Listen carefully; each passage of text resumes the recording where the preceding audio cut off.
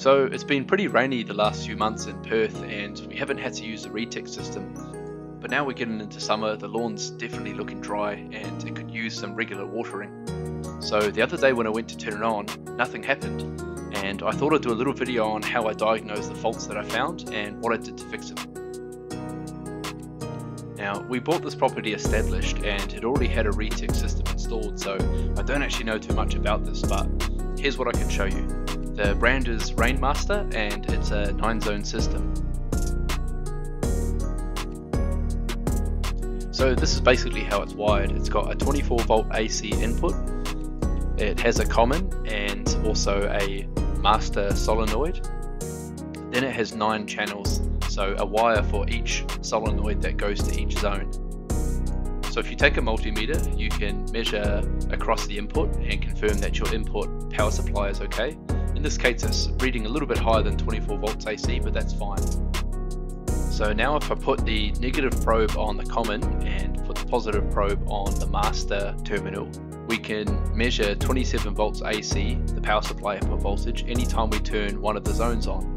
This can also be repeated to test individual zones. So for example, I put it onto channel 1. When I turn zone 1 on, the master will turn on and also the solenoid for zone 1 will be activated. So this confirms for me that the controller is doing what it's supposed to and it's sending that 27 volts AC down the cabling towards the master solenoid. Because my retic system has a master solenoid, it's more than likely located near the water supply for your property. But just for reference, this is one of the zone solenoids and it's got this little protector case around it with a little cap that you can take off. Here we go, this is the main water supply to the house and it's got a little tap next to the meter where you can turn off the water supply. So make sure you do that before you pull anything apart. By removing that green cover, I've exposed the solenoid. You can see that I've rotated the solenoid and that's just simulating what would happen if the solenoid was electrically activated.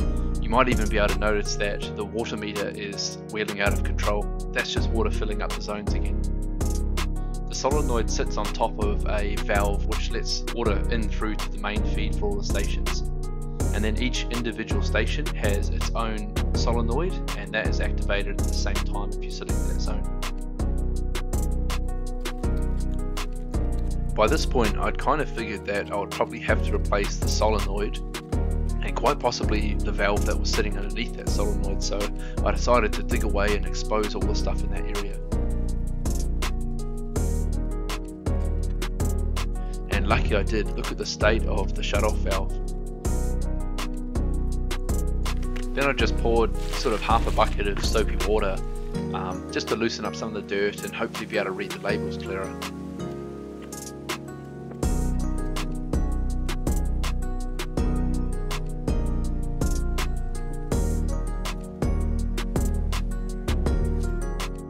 Now that everything's more accessible and easier to work on, I used an adjustable spanner just to loosen that back retic connector.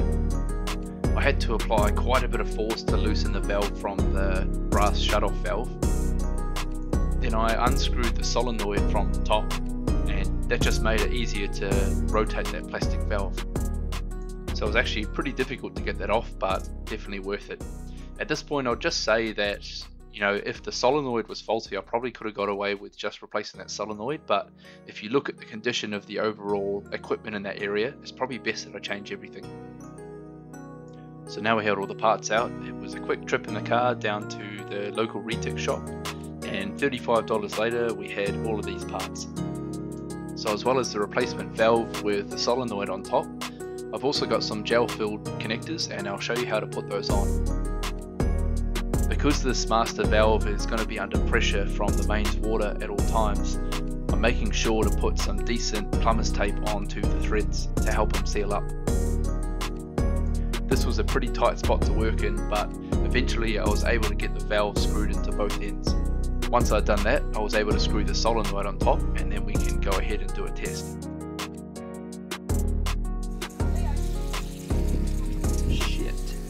And the leak test pretty much bombed and failed straight away, so turns out that brass shutoff valve, I probably should have replaced that from the start. Here's actually where I broke it.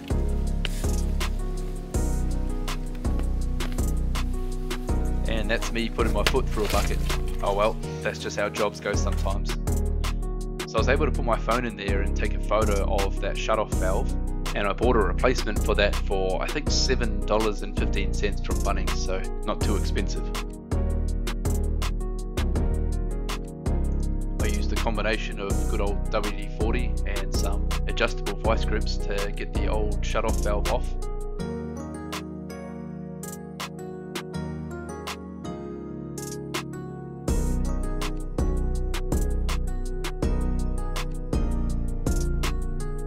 Then a little bit of a clean, lots more thread tape, and a whole lot of twisting and turning, and the new valve was installed.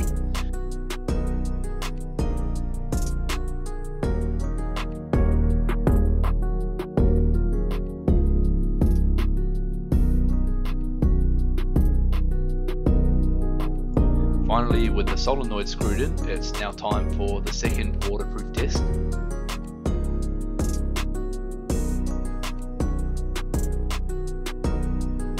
And it was good. Pretty happy with that. Onto the wiring. The person that sold me the new retic valve also gave me some of these gel-filled compression connectors. And basically you've got to trim your cabling off to the right length, push them right the way in, and then you can use a pair of pliers just to compress that connector.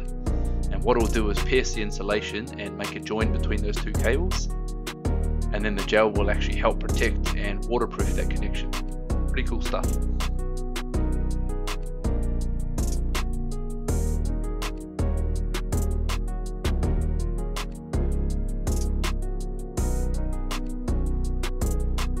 So with all that completed, I could finally fill that hole back in, put that nice little shroud that goes over the valve back on, and put the cover plate back on. Let's go test it and see if it works.